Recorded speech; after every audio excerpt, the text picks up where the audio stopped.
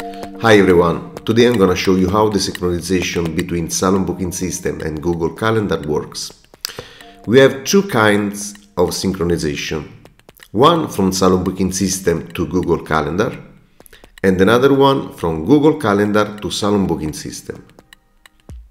These are the requirements to have this feature working.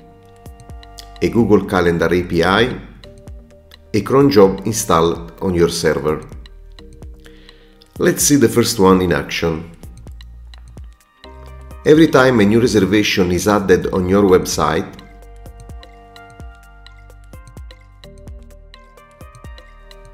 a new event is added on your Google Calendar automatically.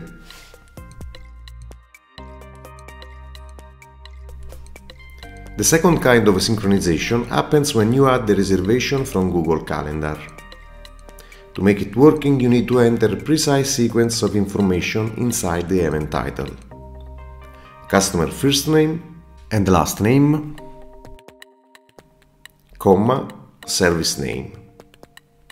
If you need to enter more services, you need to use this format. Customer first name and last name, comma, service A plus service B.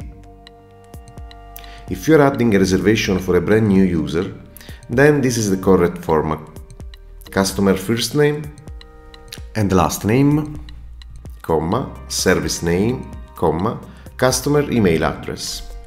Let's make a real example. Annalisa Grasso, haircut. Then let's set the hour and click Save. Now you need to wait for this sync process to be completed.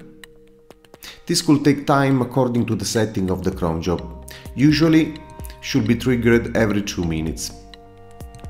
At the end of the synchronization process, the event spot color will change. If everything goes well, you'll see a green spot.